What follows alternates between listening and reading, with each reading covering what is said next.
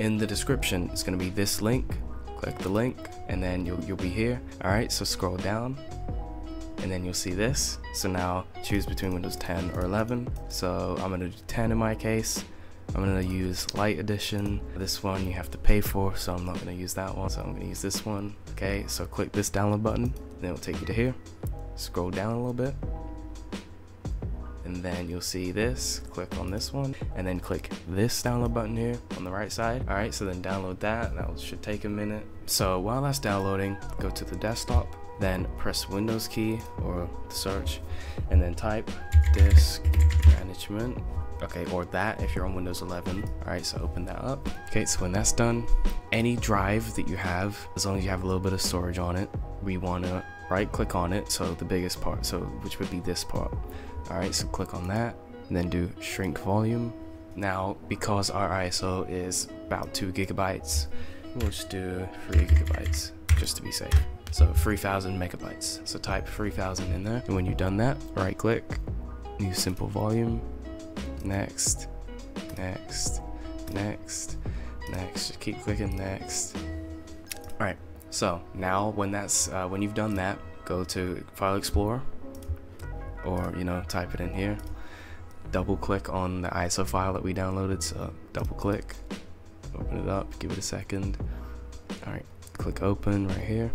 When you've opened up the ISO file, or this file, so now you want to left click, drag the mouse over all of this, right click, copy, go to this PC, and then go to the new thing that we made, so this one. Alright, so now paste that in here. So give it a minute, it might take a minute. Alright, so now in the description will be this app that you need, the EasyBCD app, so go download that in the description, which I don't have that right now, so we're gonna go to my own video. This is not working. Oh, okay. Okay, the video you're watching now, go to the description of that. I put this new link in here, but it's the same app anyway, okay? So, click on this link. Hopefully it works this time. Oh my god, my throat. Okay, I'm a little bit sick right now. Alright, can this thing download already? Oh my god. Cool, so that's finally done. I don't know why it takes so long. Okay, double click, open it up.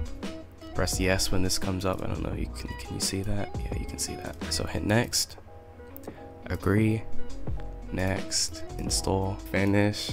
Okay, alright, so this should come up. If it doesn't come up, just move this out of the way, or if it doesn't come up, just double click, open it up. Anyway, right, just press go on that, press OK on this. Some people press cancel. Do not press cancel, press OK on this.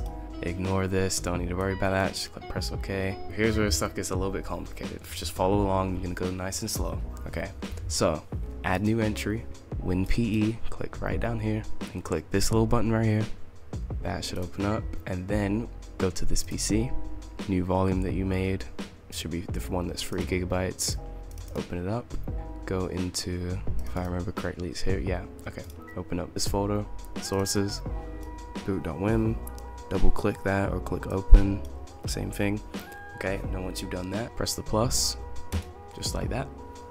Now we're just gonna put this as the default and put it at the top, just so that we're gonna restart the PC in a second, and when we restart it will automatically boot into the setup, so you don't have to press any extra buttons and mess around in the BIOS and do all that stuff. But before we do that, oh my god, before we do that, just one thing I want to quickly mention. You will probably have your Wi-Fi drivers or Ethernet drivers, but just in case, I would definitely go download them. We're gonna go to device manager real quick. Okay, so network adapters. Okay, so mine's Intel. Alright, so Intel network drivers. Go to the website. Okay, let's say we have Ethernet. Go to this. Scroll down. Okay, this. Go to this one. If you have Intel, download. So just click it. Any of these is fine, and pretty much the same thing. I don't really know what's the difference, but so hit download on that. So go to Explorer, go to downloads. Okay, then left click, right click, extract again. Alright, when that's done, open up setup. But we don't need to open that right now. When you got your folder full of the drivers, drag it, go down. Can I go down? Okay, never mind. Open a new tab, or if you're not on Windows 11, right click this, open a new window, move that over there. So go to the new volume, open it up, and drag that into there. So if you have Realtek, do the same thing with the Realtek driver. You're stuck with like no connection. I have a video which will be on the screen, which will show you how to fix that, which is basically the same thing, just downloading the driver from your phone. So hopefully you understand, and that's all done. Make sure you save that. I forgot to mention that, I think. Make sure you save that. Once you save that, close this, now restart, just like that. And then hopefully when we restart it should automatically boot into the setup. Okay, it doesn't, but that's fine. You'll get a screen that looks something like this. If it says WinPE or something like that, just click that one.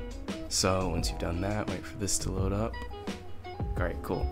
So this is not Windows, we're in the installation. Okay, so choose your language, and then probably keep this on US, because if you change it, it will bug out, or it might bug out. So just to be safe, I'm gonna just leave it as it is. I don't have a product key right now. I'll do that later on. Choose the drive that you want. So this drive, there's only one, so yeah. Alright, this should install really quick. Hopefully, yeah, it's going up very quick. Alright, so that's done. Restart. And there we go. Yep, that's pretty much it. It just boots up instantly. Alright, so that's that. That's the OS installed. Now, the processes are going to be quite high because it's a VM. VMs have higher processes. I don't know why exactly. They're just like that.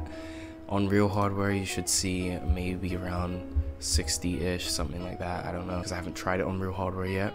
But I'm probably gonna install this on my PC after I'm done with this video. But yeah, so from what I know right now, you should probably get around 60. In terms of RAM usage, you'll get around 1 GB. When you install graphics drivers, that'll probably go up by an extra 300. So whatever you have plus 300, which will be 1.4. So you get about 1.4 GB. Real quick though, I'm gonna restart because that tends to lower the processes in the RAM when I restart for the first time. Alright.